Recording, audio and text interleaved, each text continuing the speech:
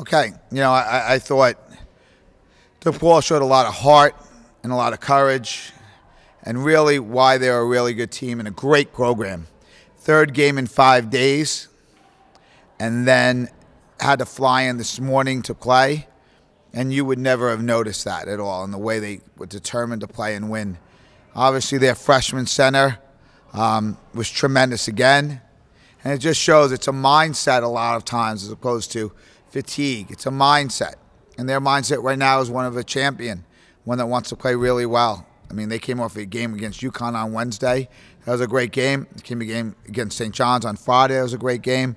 They flew in this morning because of weather, and they really turned it on the second half. So, I give them a lot of credit. City coach had a career high in points. How was she able to create so much offense for the team? Well, I think early in the game we did a good job of getting her the ball, and she was very active. I think as the game went on, we didn't see her as much as we should have, and that was disappointing in itself. But Sydney has a lot of talent. I'm proud of her. She was very frustrated after our last game, and then I told her what I needed her out of her and expected her. And she's a well-raised, smart, team-oriented player, and instead of being upset, she was upset with herself.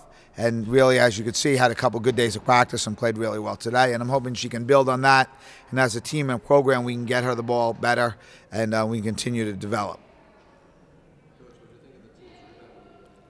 For a while it was good. I mean, we only lost by 5, and they were one of the best rebounding teams in the country.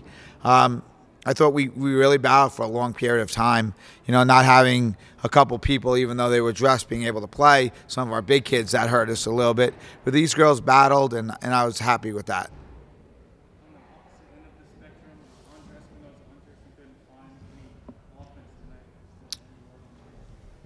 Yeah, Anja really struggled. I would think probably that's a good question for her and ask her why she struggled. I'm not sure. I thought she would come out and play a really good game against this team, but she struggled, definitely. Coach, any particular reason we didn't see Maya Jackson today? Maya's day-to-day with an injury.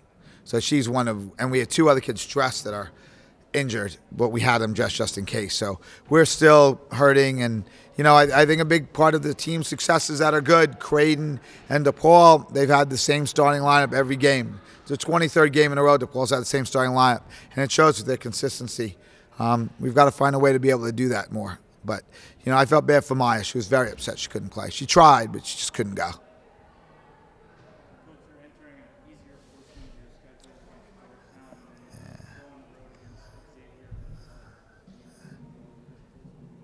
I don't think there's an easy part of our schedule, especially in the Big East with such good teams. I realize their records are not as good as the teams we've just played, but those teams haven't played together and haven't been injury-free and haven't had a chance to play some of the other teams that they could be successful against. So they're going to be tremendous battles for us. I mean, Georgetown's always played us hard. They're big, strong, physical, won another game today without a couple of their kids. So that's going to be hard. And right now we're not in a good frame of mind. We're really struggling as a team. So right now we have to worry about ourselves, because right now we got to just go back to the drawing board and try and understand why we're struggling as much as we are.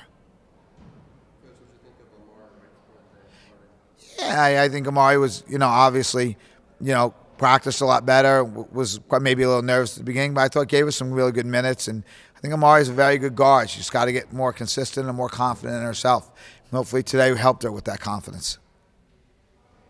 First half was much closer than the second half. What kind of changed mentally for this team?